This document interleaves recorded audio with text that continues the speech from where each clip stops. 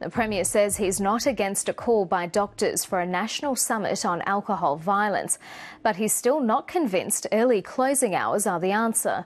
Instead, Newman says his government will soon unveil its own measures, which may include alcohol advertising restrictions and more sniffer dogs in nightclubs. As authorities search for answers to drunken violence, the Labor opposition in Queensland and the Liberal government in New South Wales support earlier lockouts.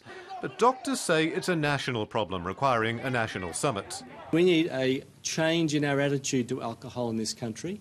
We need to bring together experts. We need to bring together state governments. The Queensland government says drugs are also a problem, although... Thankfully, it's not as bad in my view as New South Wales. But does history support earlier closing times? We had a thing called the 6 o'clock swill where people left work, men left work, went to the bar, drank as much as they could in an hour or so and staggered home or drove home, and they belted their wives and kids.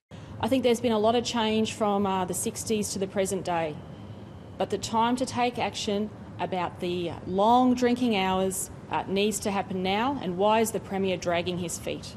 There's obviously some very strong interests in relation to this matter. Nevertheless, Queensland will consider trading hours, along with alcohol advertising, police resources and stronger laws. And we'll have literally a countdown to that day, and then it's on. The Premier will ask late-night venues to help communicate the plan when it's released. But perhaps not surprisingly, many of them don't want trading hours wound back. What they want are tougher penalties against violence and more police on the streets at closing time. You need to get fined. You need to spend time in jail if need be if you do enough things. Nor do they agree with the national approach.